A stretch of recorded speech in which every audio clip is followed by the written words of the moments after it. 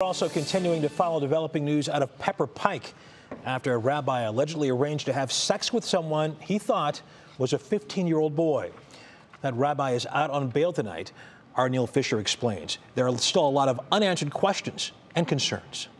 For more than 20 years, Stephen Weiss has been the senior rabbi at B'nai Jeshurun Congregation in Pepper Pike.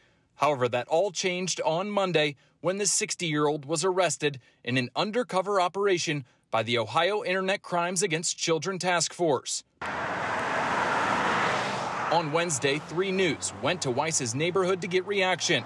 And while we were there, a car backed out of the address that's associated with him, drove our way, noticed us walking towards them, and immediately turned around. A neighbor told 3 News the road leading to the congregation is known as Rabbi Road for the number of rabbis in the community who all live near each other.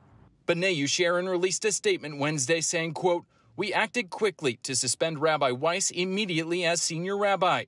He has been ordered to cease engaging in any congregational duties and has been barred from the premises." According to a blog written by Weiss, he spent time in Atlanta, Georgia and Southfield, Michigan before coming to Pepper Pike in 2001.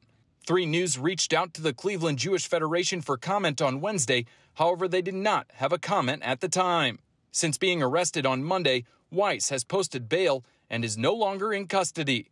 Law enforcement has video from the arrest in Newburgh Heights, which is 18 miles from where Weiss lives. But due to the ongoing investigation, officials say they will not release it. And we've learned that while Weiss is out on bond, he's currently being monitored by a GPS tracking device. The investigation, of course, is ongoing.